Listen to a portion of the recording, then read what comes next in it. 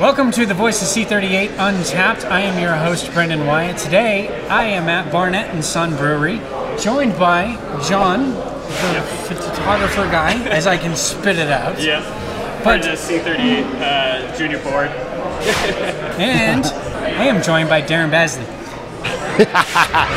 Baze. So if you think Baze, and then Bazeley. I'm joined by Darren Bazeley, assistant coach, officially, of the Colorado Rapids. Welcome to have you. Thank you very much. Yeah, good afternoon. Before we get into your coaching career, you were a player. 10 years of Darren Bazeley. Yeah, it feels like a long time ago. Doesn't it? Half of the season in the treatment room. Spending 10 years there, you were signed at 14, and there's a bit of a way to go through that, but if you had any advice to Jack Price leaving your homegrown club, what would it be?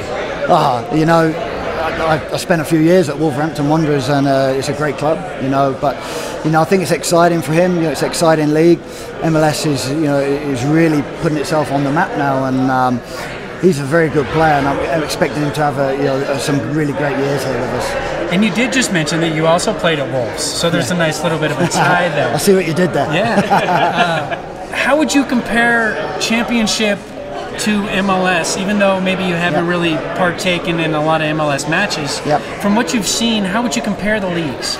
I mean, the championships, it's a very good league, very strong league, very competitive, big clubs in there.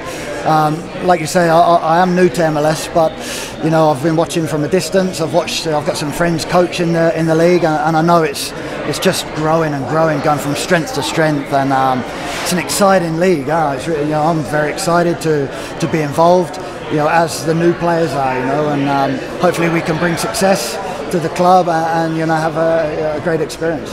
Great. Yeah. What do we got? Some beers? Yeah. All right. So the beer section here.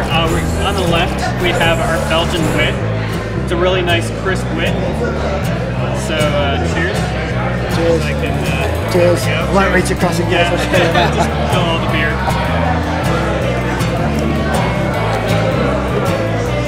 It's nice. That's a nice light beer. Considering we are drinking beer on a almost 70-degree sunny afternoon in February. What a beautiful day. This is it's going to be like 4 degrees on tomorrow and Tuesday. Yeah, I'm hearing it's going to pack in. It's going to get scary, but moving on to a little bit of more footy. You've been working with Coach Hudson in the past. When did that start for you? So I've been in New Zealand for the last 12 years, coaching with the international teams, and they changed their head coach of the national team, the All Whites is what they're called, and Anthony was given that job maybe about 3.5 years ago now. So he came in, and that was when I met him, started working with him, really enjoyed working with him, and sort of have been in that space for the last 3 or 4 years. Like working really closely in that sort of international space. So at that time, were you the assistant coach of the club, or were you a head coach of a youth team?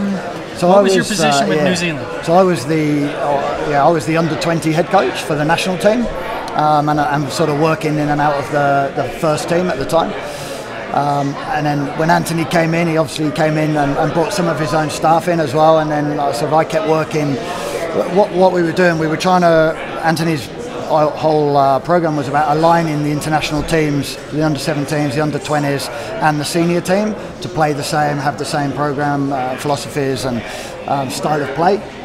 So I worked really closely with Anthony and the under-20s to make sure that we were aligned closely with the senior team. To do that, I was able to be involved with the senior team as well, so it worked really well. We had a lot of success of players coming out of the under-20 program and jumping straight into the senior team because they'd had experience of the training and the style of play, and we had some good players. So it's been it was a great experience. Working in international football. Had some good times, had some good tours, and I got to go to 5 World Cups and Confederations Cup, and but the draw to be back involved in club football is exciting. What else do we got for beer? So, we are going to go on to the Irish Red Ale. Yeah, Shusha Irish Red Ale. It's a bit darker. Cheers. Cheers. Some good red. Yep. All right. Oh, that is nice. good. Yeah. That is a Irish Red different, Ale. Very different. Yeah, different from the wit.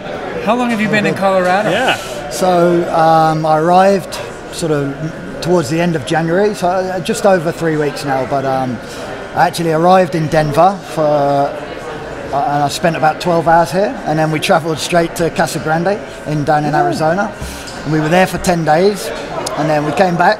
And I think I spent 3 days in Denver, and then we went again, and we had 10 days down in Tucson.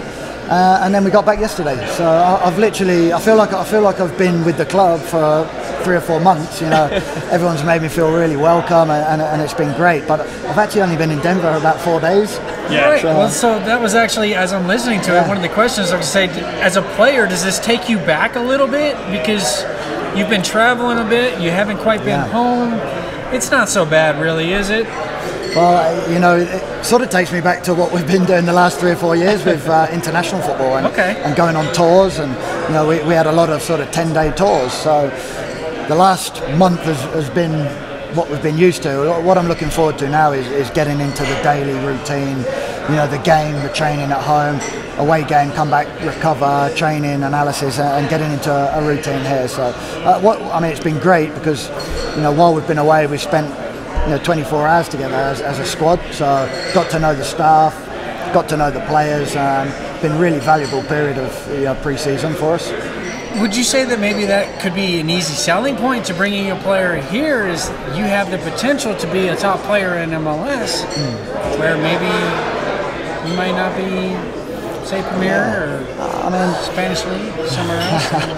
Yeah, every player's probably got their own reasons for wanting a move. You know, some players need a new change, need a new start. But there's a lot of players now that are being scouted and actually signed for this league. So they're the players that are going to make this league stronger, and not the players that are sort of looking for somewhere to play now. It's an exciting period of time, I think, and it's just going to go up and up.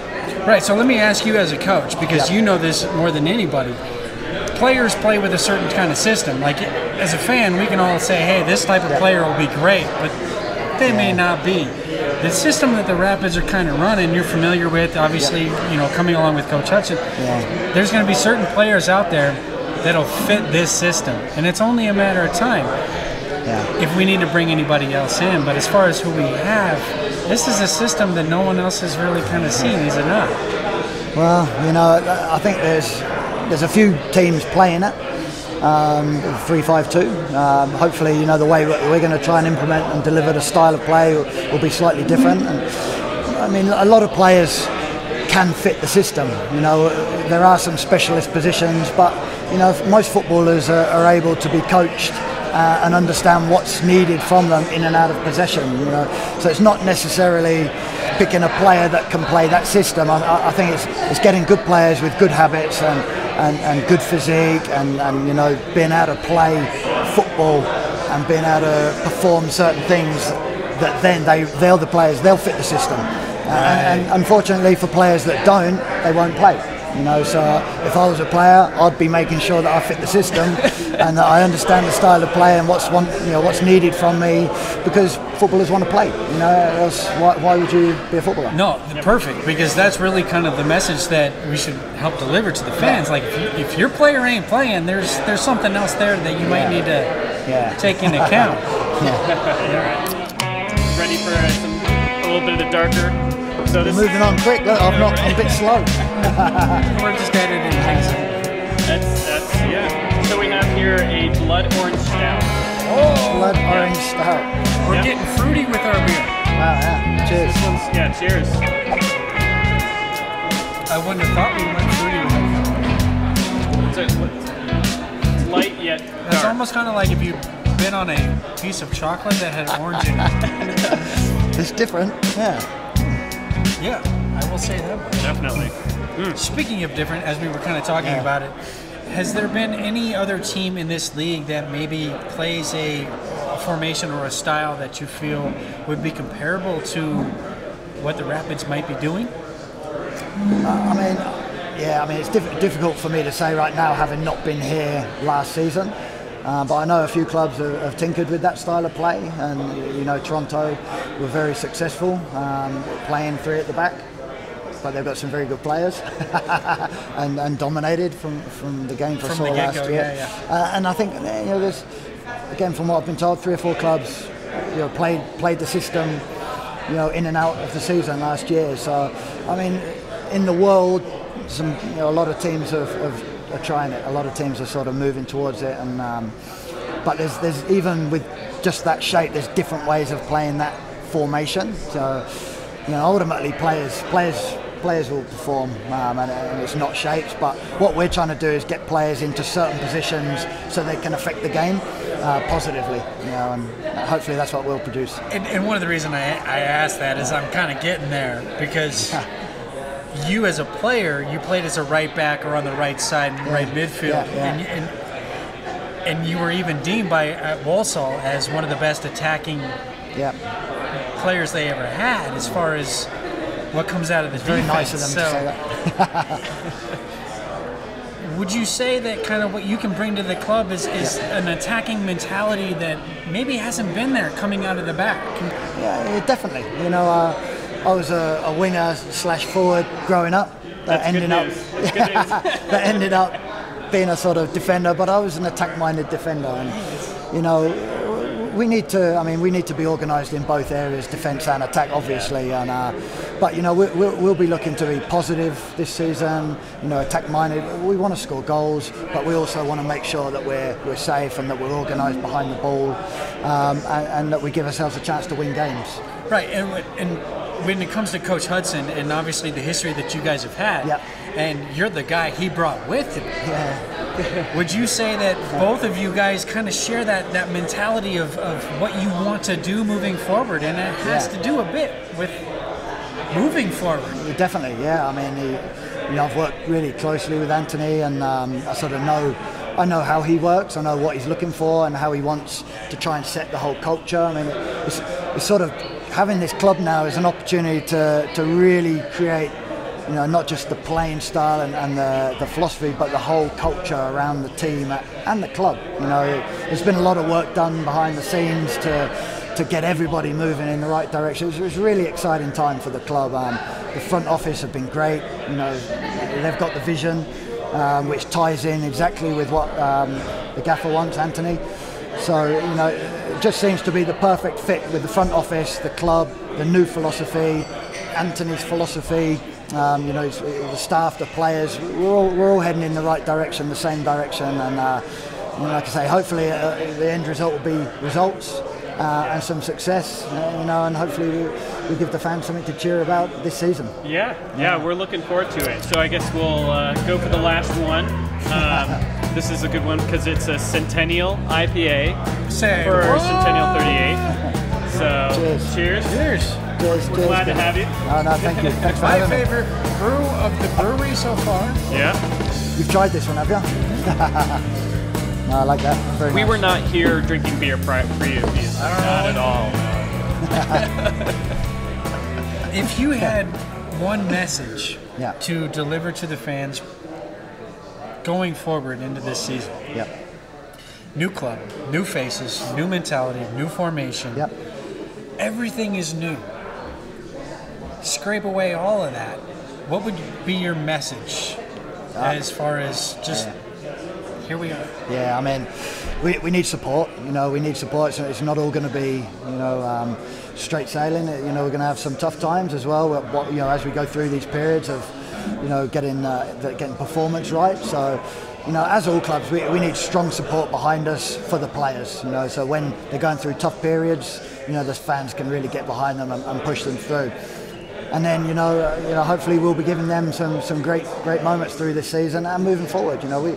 It's out there now that we want to become a playoff team, year in, year out, and bring success back to the club. There's been success here, and I'm sure the fans want that back.